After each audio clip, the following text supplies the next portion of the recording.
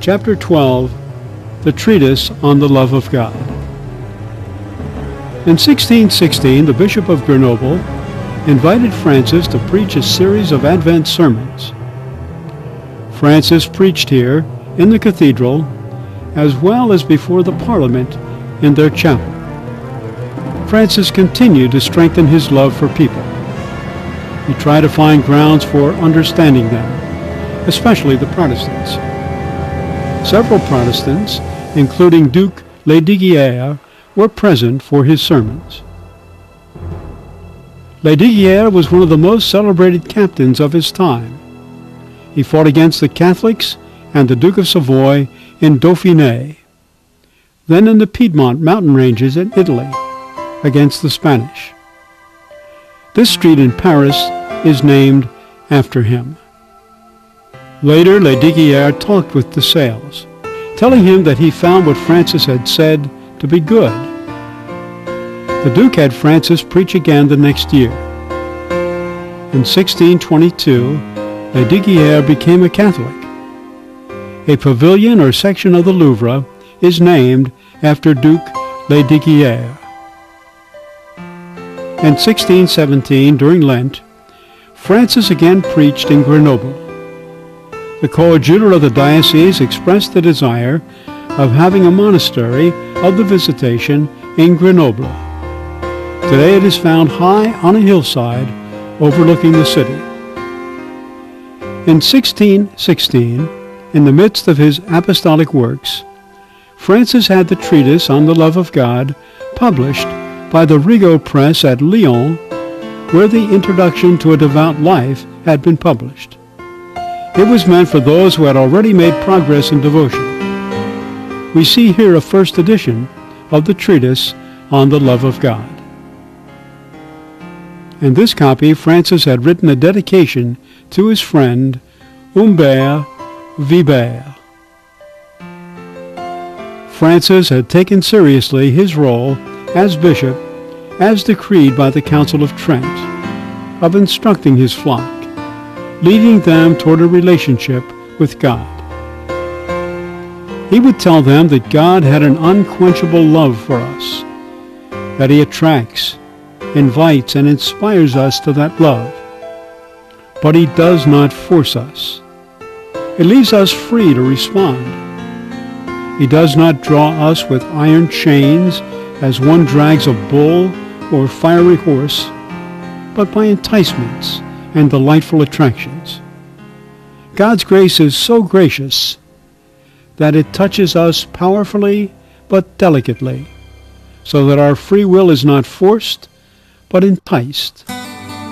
God's love presses us, but it does not oppress us. End of video 6.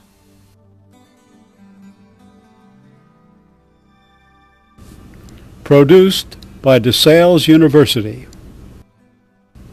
Directed and narrated by A. Robert McGilvray, Oblate of St. Francis de Sales.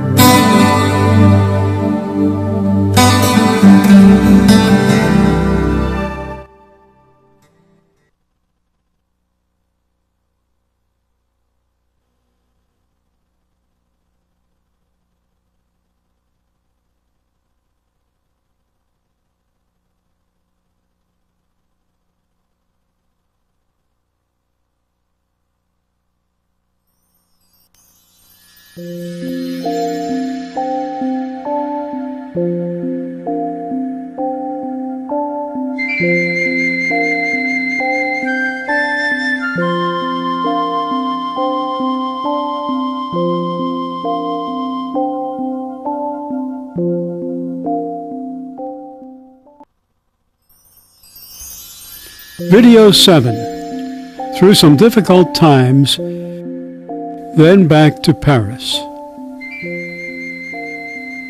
In this video, we will follow Francis de Sales' experiences in Lyon, Annecy, Turin, Grenoble, Paris, and Tours. Chapter 13, To the Mercy of God. The institute that Jane and Francis founded began to grow beyond Annecy. They drew up a constitution. Lyon requested a monastery. Rome's approbation came in 1618, but included the provision that they become cloistered, as groups of sisters were expected to be in those days. This window from the Church of Saint-Severin in Paris depicts Francis giving the rule to Jane and her followers. Francis and Jane accepted the approbation. They saw the actual visitation of the poor as good, but not essential to their institute. The sisters could be of service to the whole Church by their lives of prayer and sacrifice. With the approbation, the sisters became cloistered. The poor of Annecy were disappointed. Yet in times of necessity, the sisters managed to be of service without leaving their monastery. For instance, in later years, when the plague struck Annecy, the sisters managed to send supplies to the poor and sick. Their charity would prove inventive. This window is from the chapel of the former Visitation Monastery in Thonon. Jane and Francis would have other heartaches. Francis' brother Bernard died of the plague in Piedmont, where he fought for the Duke of Savoy. Marie-Aimée, Bernard's wife and Jane's daughter, died at the birth of a premature child. Jane had baptized her grandson before he died. This is an original portrait of Jane done in 1636. In better times, Francis had been very much a part of their lives. He had performed the marriage ceremony for Marie-Aimée and Bernard. He had directed Marie-Aimée in the spiritual life. Francis administered the sacrament of reconciliation and the Eucharist to her. This is an original portrait of Francis done in 1618. Back in Annecy, Marie-Aimée had often lived at the monastery while her husband was away. On her deathbed, she asked to become a Visitandine. She received the sacrament of the sick, made the vows of poverty, chastity, and obedience, and died at 2 a.m. Francis found it especially painful since Marie-Aimée had lived among them. She was especially dear to them, but he said, "We embrace and love and adore the will of God with total submission in our hearts." The strain of the death of family members and the challenges of his diocese had fatigued Francis.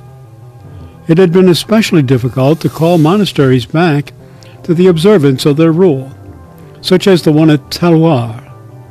One monastery that was never a problem for the bishop was the Grande Chartreuse, founded by St. Bruno in 1084, in the Alps not far from Grenoble.